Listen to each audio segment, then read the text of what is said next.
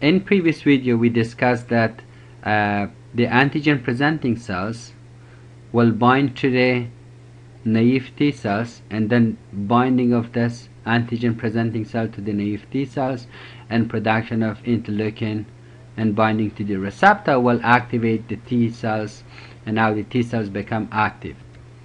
Activated T cells will proliferate and become more numerous, so you're gonna see T cells will just keep dividing and proliferating and expressing some receptors.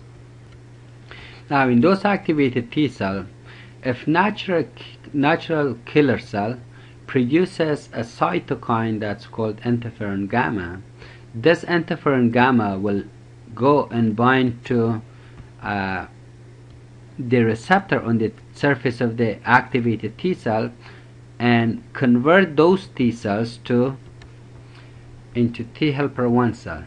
So binding of interferon gamma produced by the natural killer cell will take those activated T cells and convert them to T helper 1 cell. Those T helper 1 cells will produce further, it will produce many different types of cytokines that we're going to look at. One of the cytokines that it will produce is interferon gamma, and this interferon gamma will go and bind to those receptors and further convert the active T cells to T helper 1 cells.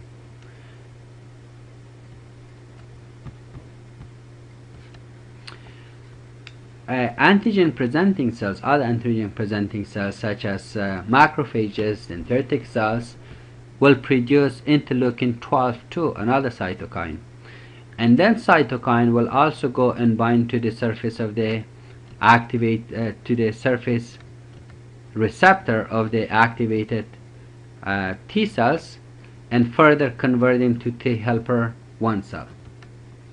So you see how T helper 1 cells are produced.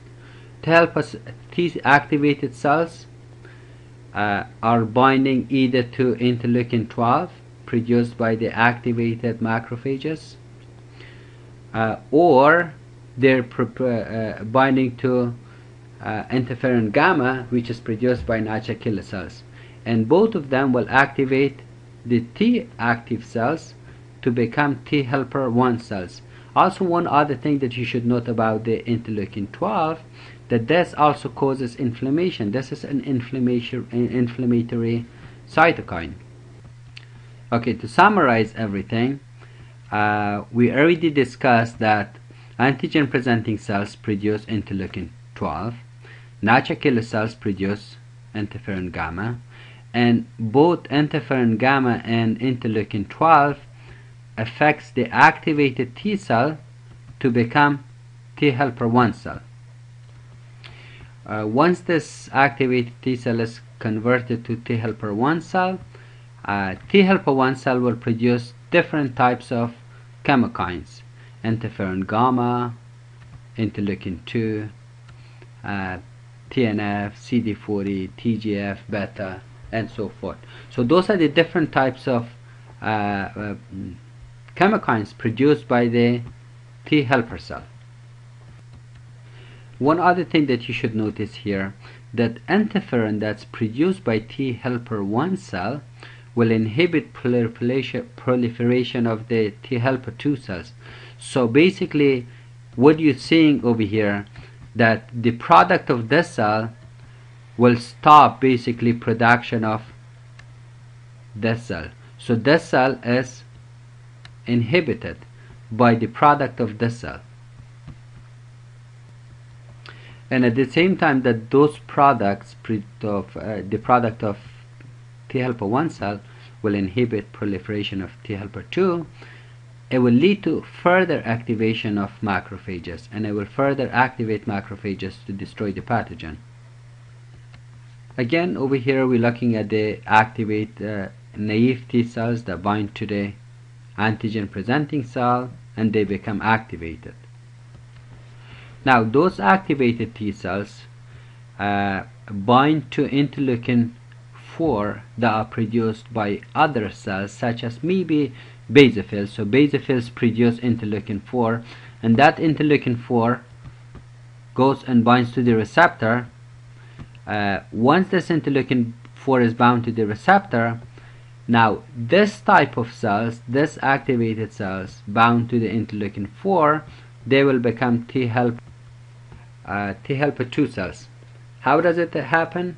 Now, binding of interleukin 4 to the interleukin 4 receptors that's found on the surface of the activated T cell will induce the expression of transcription factor that's called GATA3, and induction of this transcription factor, obviously transcription factor will enter inside the nucleus. We're not going to go through the genetics. In the nucleus, I will basically express the genes that are coding for interleukin 4, interleukin 5, interleukin 6. So all the interleukins or cytokines that are produced by T helper cell 2. And what is more interesting, that T helper 2 cells also produces interleukin 4, and those interleukin 4 produced by the T helper 2 cells will go further, bind to the interleukin 4 receptor on the surface of the activated T cell, and generate even more T helper 2 cells. And also interleukin 4 produced by the T helper cell will inhibit activity of macrophages. So macrophages will be inhibited by this interleukin that's produced by the T helper 2 cells. So to summarize it, T helper 2 cells are produced in response to interleukin 4, and they produce interleukin 4 themselves, and interleukin 4 further stimulates T cells to produce more T helper 2 cells, and then at the same time interleukin 2 and interleukin 13 that's produced by T helper 2 cells will inhibit the macrophages. Furthermore, interleukin 4 produced by the T helper 2 cells will stimulate the B cells to produce antibodies. So you see how different functions are performed by the same interleukin 4 that's produced by T helper cell A will inhibit the activity of macrophages, and it will activate the B cells to produce antibodies. In addition to interleukin 4 and 13, T helper cell also produces interleukin 10, it produces interleukin 5, interleukin 6, 4 and 13. So those are the different chemokines produced by T helper. And interleukin 10 in turn will inhibit production of T helper 1 cells.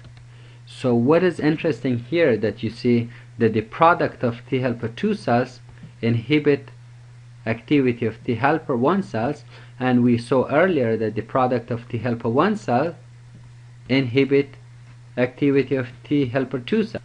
So to summarize it, activated T cell binds to the interleukin 4, interleukin 4 and 13 inhibit macrophages, interleukin 4 also inhibits activity of B cells, and T cells produces activates interleukin 4 activates B cells to produce antibodies, and interleukin 4 and 13 also causes mast cells to degenerate and intestinal cells to produce mucus. Immunoglobulin E also has to do with the mast cells, and this one deactivate the macrophages.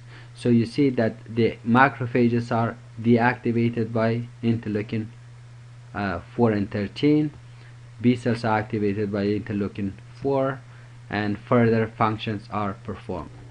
So to summarize the whole thing, we looked at how macrophages produce interleukin 12. Interleukin 12 activates the active T cells to become T helper 1 cells, and natural killer cells produce interferon gamma. Interferon gamma also binds to the receptor of active T cells and make them to become T helper 1 cells. T helper 1 cells produces interleukin 2 and interferon gamma. Interferon gamma will further activate the T cells to become T helper 1 cells. And now you see this one over here, interferon gamma, will also inhibit proliferation of the T helper 2 cells, and at the same time they will activate the macrophages, and then macrophages will produce further cytokines, interleukin 12, and interleukin 12 will go further stimulate the T cells to become more T helper 1 cells, and also interferon gamma will further go and stimulate the T cells to become T helper 1 cells. So you see there is a cycle going on here, and at the same time the product of this one will stop activity of this one. On the other hand, if you have interleukin 4s, interleukin 4s will go and bind to the receptors on the surface of the active T cells and will make them T helper 2 cells, and the T helper 2 cells will produce cytokines such as interleukin 10, 5, 13, 4, 6, and so forth. Now interleukin 10 of that one will stop the activity of here. We know, we looked at how interleukin 4 will also activate the B cells to produce antibodies. They will also activate the mast cells.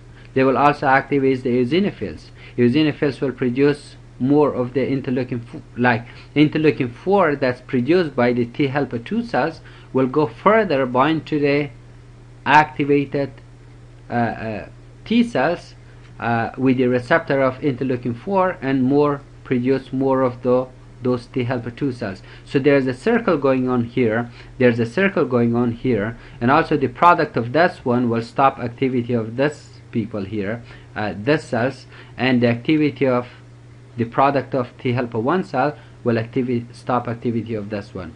I hope this helps you to understand the whole process.